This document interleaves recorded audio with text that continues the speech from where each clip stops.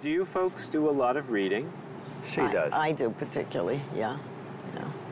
I like to read novels, and, mystery stories, sometimes travel stories.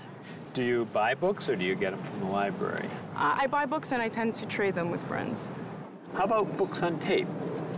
I tried that. They put me to sleep. So, novels. You like to read fiction. Who are some of your favorite authors? Well, I just read Nick Hornby, How to Be Good, which was probably the funniest book I've ever read. Would you say it's a real page-turner? Absolutely. Absolutely. I mean, belly laughs on every page. So do you read anything else like newspapers or magazines? I do read magazines, yes. Yeah. Could you tell me, let's see, what sorts of magazines you like to read?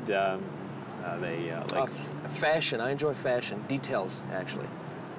How about how-to magazines? Do you ever buy magazines about home repair or cooking, for instance?